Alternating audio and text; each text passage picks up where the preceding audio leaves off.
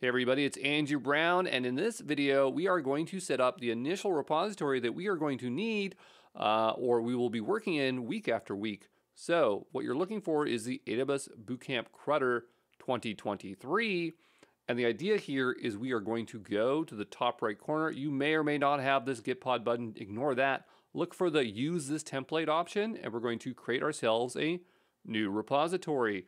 And then from there, I want you to make sure you match the exact same name. The reason why is that if you match it exactly the same, it's going to make my life a lot easier. My personal account is called Omen King. If you're in the Discord, you know I'm Omen King. Why is it named that? I don't know. I picked it when I was like 16. Who cares?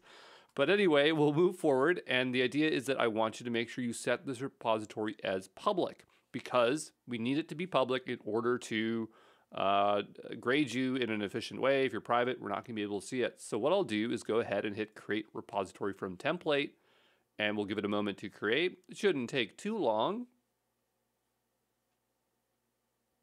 And there it is. And so now you can start working in this repository. This is your repository generated from this one. So that's how we know where it came from.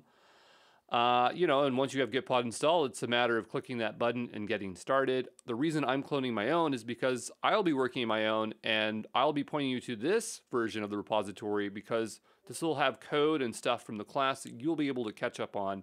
So you'll be looking through here for different branches and tags.